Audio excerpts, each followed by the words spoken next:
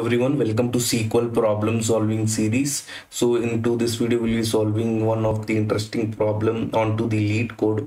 Let us quickly look at what the problem is saying. So write a SQL query to find all numbers that appear at least 3 times consecutively. So you can see here we have the input table named as logs. Into first column we have the ID.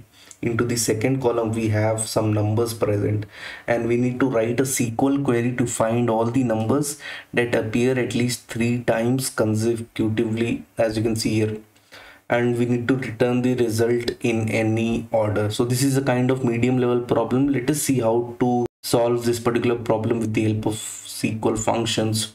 Let's formulate a logic to solve this particular problem with the help of the lead function which is present in SQL.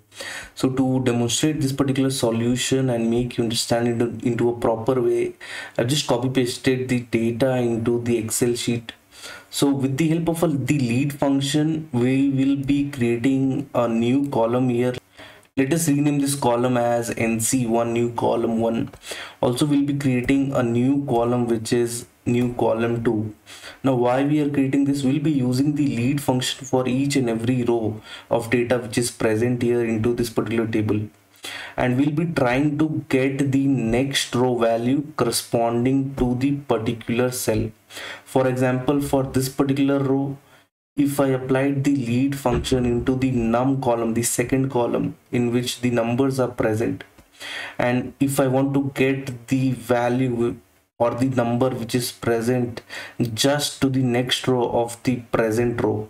So for example, for this particular row, the number which is present into the next row is 1, so 1 would come up here.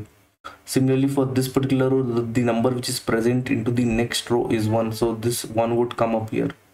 If we take this particular row, the number which is present into the next row is 2, so this 2 would come up here. Similarly, for the other cases, the next row numbers would come up if we use the lead function here.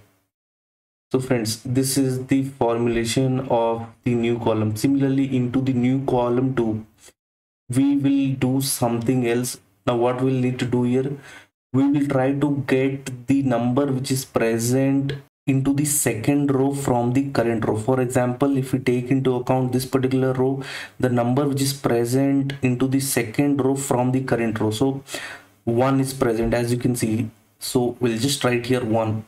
For this particular cell, the number which is present into the second row from the current row, so this 2 would come up here, because 1 2, and into the second row from the current row which we are operating on, 2 is present, so 2 would come up here.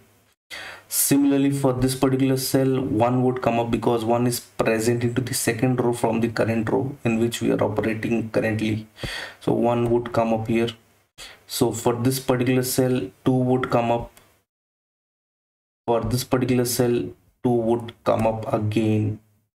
Now, so for this particular cell, no value is present into the second row because it is, you can see this is empty, so this would be vacant.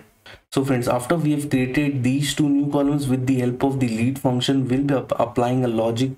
The logic will be something like where num would be equal to nc1 and would be equal to nc2, return that particular row and return that particular number. So you can just see only for the very first row this condition is successful, so num should be equal to nc1 is equal to nc2. So this particular logic will be applying and we'll be trying to find the answer to this particular problem which you can see here. Let us start writing the query. So I'll just write here select star comma lead. So lead of what? So we were doing lead of number, and over we need to provide how do we need to order our data. So order by ID into the ascending order.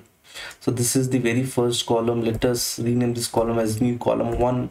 Similarly, the second column which we need to create with the help of the lead function is lead num, and which is the row value which you want to get from the current row. So from the Excel sheet example, if you would have remembered, we needed to get the second row value from the current row, so that is how the nc2 was formed. So we need to write here 2 because we want to get the second row value. The same thing, order by id, and this particular column name will give it as nc2 from logs. So a table is created. Now we'll just keep this into a subquery again, and we'll only filter out the data points where the following conditions are met. What are these conditions? Where num is equal to, let's say, nc1, and nc1 is equal to nc2. So these two conditions should be met.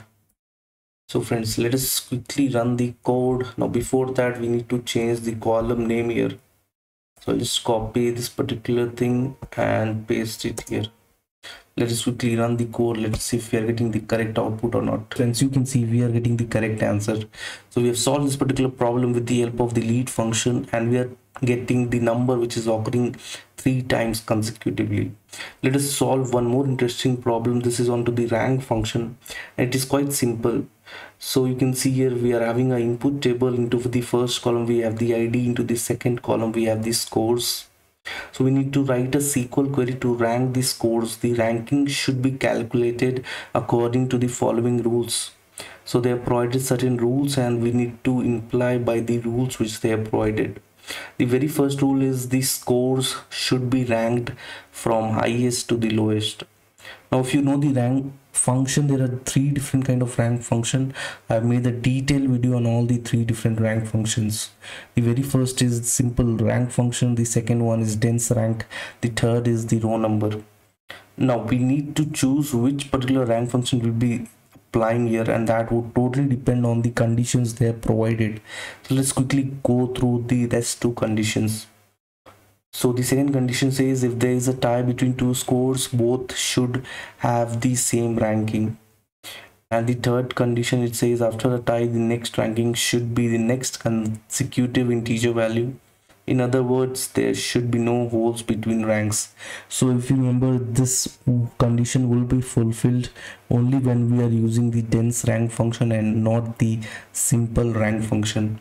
So friends, this is super simple. We'll just use the select score comma rank over order by what. So on what column do we need to provide the ranking? So we need to provide the ranking onto the basis of the score column. And also from the very first condition, you can see the score should be ranked from highest to lowest. So we are just applying here the descending condition. What should be the rank column be renamed? So this should be renamed as rank. Also this should be dense rank, as we just discussed. From what's the table name? So the table name is scores, and let us put this into quotes, and we'll just execute the query after this. So friends, you can see we've got the correct answer. This problem we solved using the dense rank function. So friends, I hope you had found this video quite informational and useful. So do like this video and also subscribe to my channel if you haven't, to receive such kind of useful information on a daily basis. Meet you in the next video. Thank you so much. Bye.